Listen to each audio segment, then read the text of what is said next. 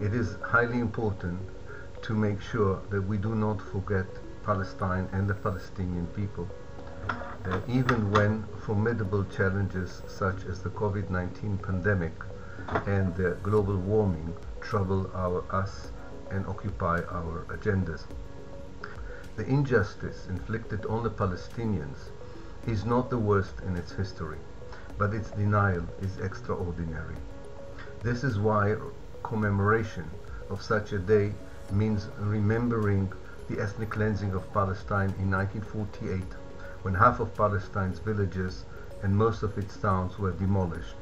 and half of the Palestinian people were expelled and became refugees. Although the international community was aware of the ethnic cleansing of Palestine in 1948, it did nothing to stop it. Moreover, until today, governments around the world, and we are thankful that Turkey is not one of them, continue to deny the Nakba of 1948 and do not recognize that the only path for a genuine reconciliation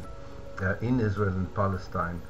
has to go through the implementation of the Palestinian refugees' right of return, which is recognized by Resolution 194 of the United Nations. At the same time, we should be aware of a Nakba al-Mustamira, the ongoing Nakba, the relentless colonization and oppression of the Palestinian people that continues until today. There will be no peace in the Middle East as a whole, and there will be no justice in the world unless the oppression of the Palestinians and Palestine will stop.